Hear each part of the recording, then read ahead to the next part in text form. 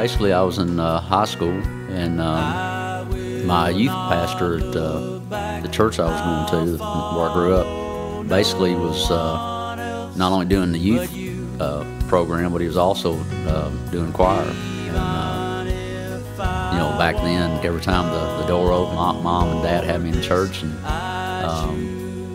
you know, it's a blessing.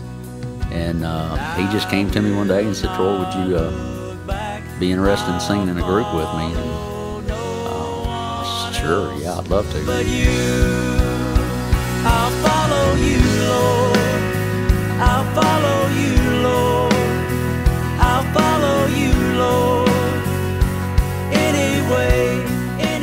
So he sang a lead. I sang whatever part I guess they let me holler. You know, I guess it's baritone lead or whatever. I don't know. I didn't know parts, but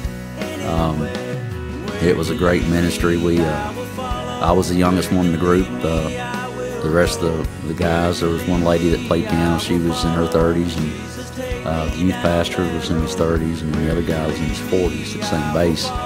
And so, you know, I was 15-year-old.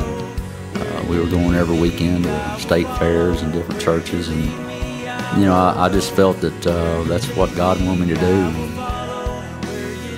I did that for all through my 15-year-old life and 16. And then as I got ready to go off to college, I just, for some reason, I look back at it now, and I still don't know why, but I just quit at that time. I will follow anywhere, Lord, I will go.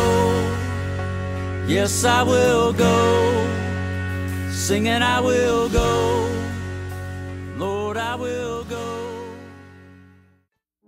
Lives are being changed. Hearts are being healed. People are being delivered. At www.redemptionglobal.com.